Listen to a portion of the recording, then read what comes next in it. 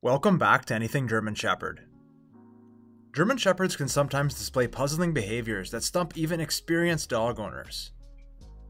If you've often wondered why your dog seems to always want to walk in front of you, you're not alone. In this video, you'll learn what it means when your German Shepherd walks in front of you and how to address it.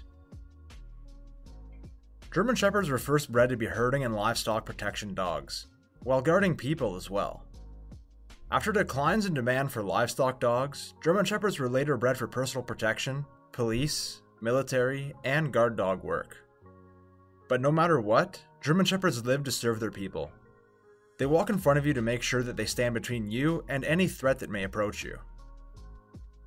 German Shepherds naturally have high energy levels, which is great when your dog has a demanding job to do, but it isn't so great when your dog's only real job is to be a companion canine.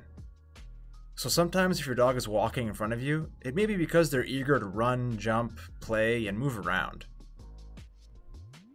German Shepherds may do this because they simply haven't learned how to properly walk with you. So once your dog matures, you should expect the dog to remember common walk commands like heel, sit, stay, leave it, and come.